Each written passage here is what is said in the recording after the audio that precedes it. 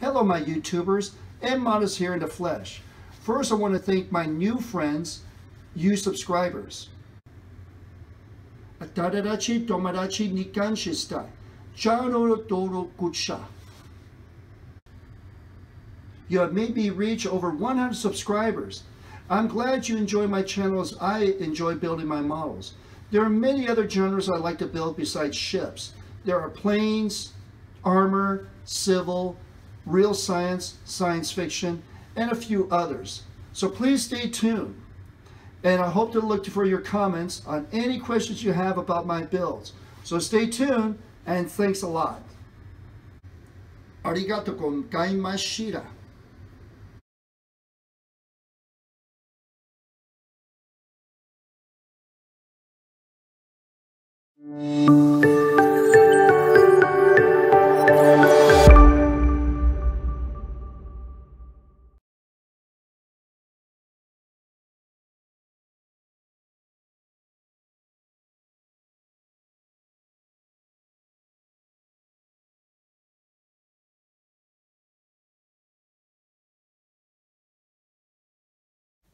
Hello all, this is M. Modest again, doing another how-to video. This how-to video is going to talk about how to attach flags on a ship. As you can see on this mast that I have here, that I'm pointing to, I have this red and white flag flying horizontally right now in a very strong gust. But we're going to change that a little bit later. But let me show you how to attach flags onto your signal lines. So step one, you're going to need a sheet of decals like you normally would. Okay, and all you need to do is just cut out a little bit of the flag. You don't have to cut it down to the edge. Just cut them out and dip them into the water like you normally would. You're going to need some glue, preferably a glue stick. Nothing fancy, just a regular glue stick. And down below, a piece of aluminum foil. As you're cutting out the decal, I'm going to go ahead and attach a bit of the glue on here onto that aluminum foil. Now I have it on a base that's not going to be used up too much. It's actually the base of this ship.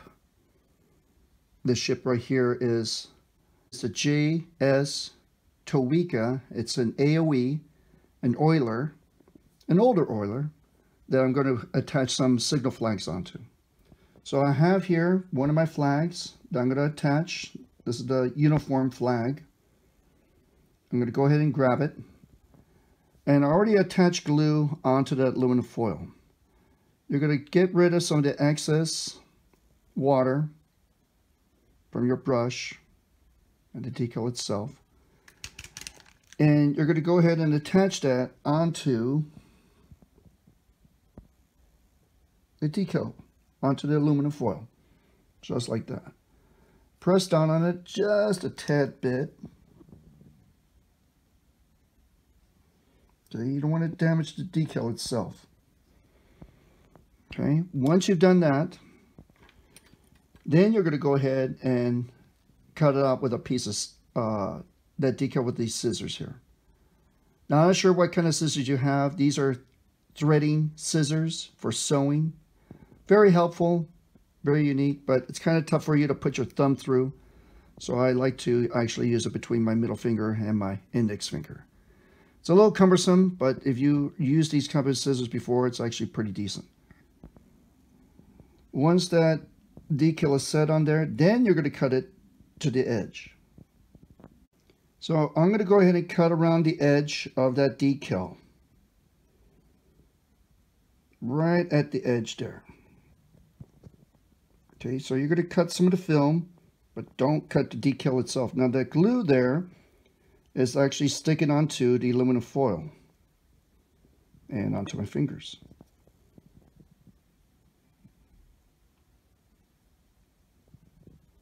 Just like such. Now if you have some magnifying lenses, you could combine trim a little bit more. But this is a 1/700 scale ship, so I don't think anybody's going to come by and look at it too toughly. I'm going to go ahead and set it down.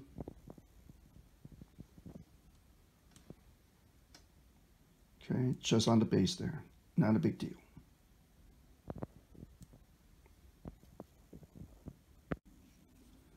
So if you look here at the tip of my finger, I'm using my needle nose pliers here to give it a slight bend. You want to go ahead and get started on that little bend to wrap it around your signal flag lines. The next thing you're going to do is get a bit of crazy glue. Just a small drop is all you need. Look at your references and attach that crazy glue onto that line. And again with your tweezers, and this is going to be the tricky part.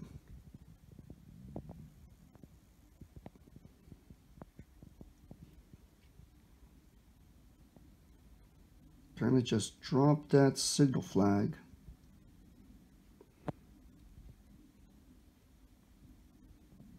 straight onto the line.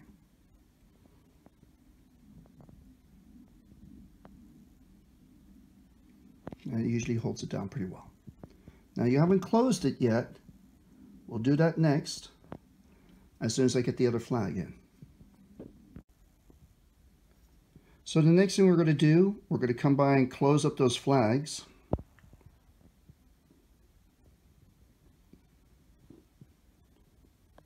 Best as you can.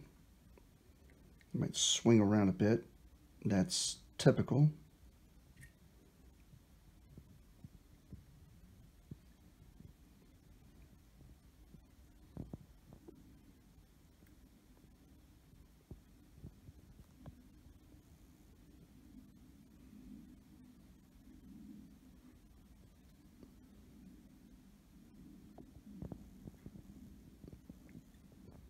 Now sometimes I've seen people adding glue to the ends. I normally don't, because it might make it a little bit messy. And there you go. Again, it does require a bit of practice. Again, as I mentioned to you before in my how-to videos, patience and practice. But once you get the technique down, looking at your references, knowing which flags to put up, it'll give you a better looking model, I think. A lot more color than just a regular gray, black, or whites that you would see. So this is M. Modis from Hey Mo Productions. Wishing you best of luck. Let me know how you think, how you're working. Anything I can help you with put it on these signal flags. And make sure that you subscribe, share, and like.